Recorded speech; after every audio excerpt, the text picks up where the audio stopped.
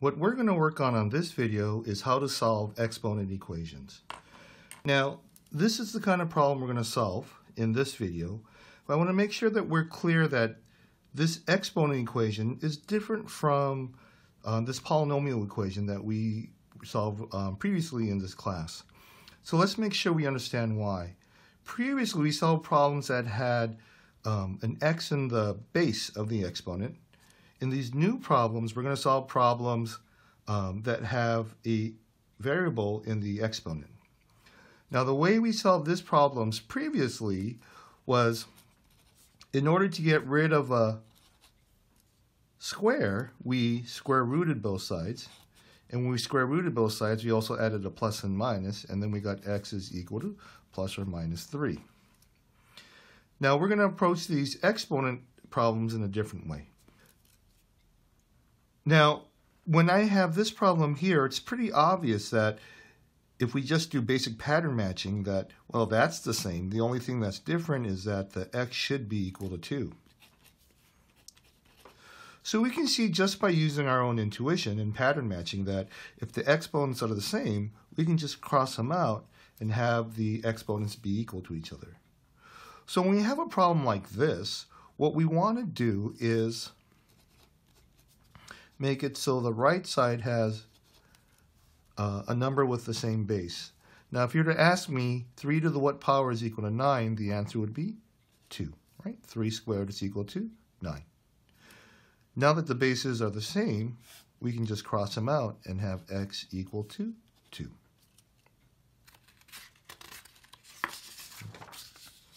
So let's do the same thing for this problem. Over here, we have a base of 2, so we want the bases to match. 8's equal to 2 cubed.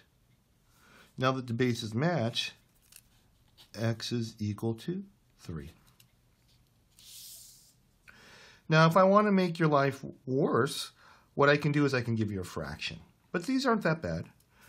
Now, the first thing we want to do is we want to bring this 8 to the numerator. The way we do that is we use a negative exponent, right? Negative 1 means change levels. Once we do that, we want to match the base at 2.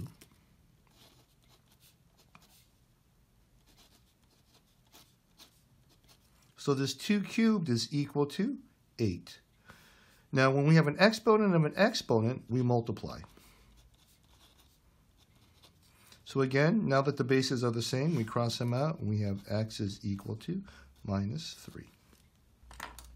Okay, so now let's try this problem, which looks a little more terrifying. Now, if we look at this right here, both of our bases, if we try to say 9 to the what will equal to 27, there's no great number that seems to work, right? 9 squared is 81. We're already bigger than 27. So what we're going to try to do is find a different base that we can match both 9 and 27 to. In this case, let's use 3.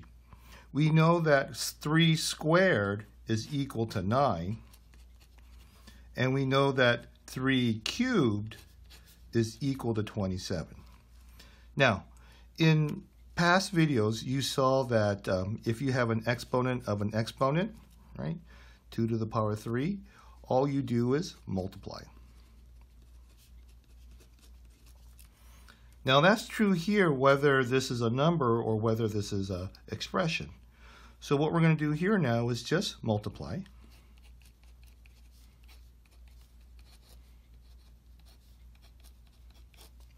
Now that we can see that the base is the same, we can cross them out and we get 2x plus 2 is equal to 3x minus 1.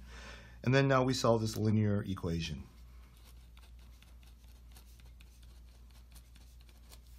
I subtract 2x from both sides, add 3 to both sides, and end up with 7 is equal to x. Now in this case, I'm trying to trick you by putting a 1 here. The key thing to remember is anything to the 0 power is equal to 1. So let's make it easy enough and just use the same base to the 0 power. So now that we can see that the 25's cancel, and we get x plus 4 is equal to 0, or x is equal to negative 4. Okay. Now what's going to happen is we're going to try to solve the same problem using two different bases. So in this case, when we look at 81, we can think of 81 as 9 times 9, which is equal to 3 times 3 times 3 times 3, right? 3 times 3 is 9, 3 times 3 is 9, and that gives us 3 to the 4. So I can convert this 81 to 3 to the 4, bring down the same exponent, and then I can bring the 9 up by using a negative 1, and then the 9 can have the base of 3 by using 3 squared. For x plus 3. So now that we see we have an exponent of an exponent, we just multiply them.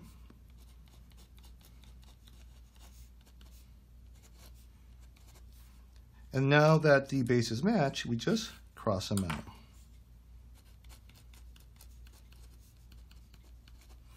So I can subtract 12 from both sides. Divide both sides by 4, and I get x is equal to negative 7 divided by 2. Now, in this problem, it's the exact same problem here, we're going to try using a base of 2. So in this case, we're going to use 9 squared,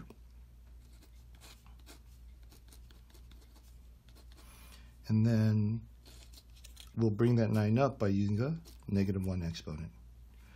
So again, we will multiply these two exponents.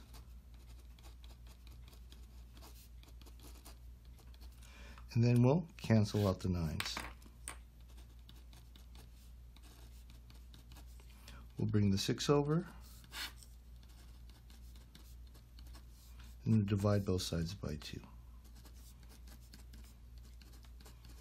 So the moral of the story is, as long as the bases match, you'll get the same answer, but if you use a larger matching base, you'll do a little less work. Thank you for watching this video.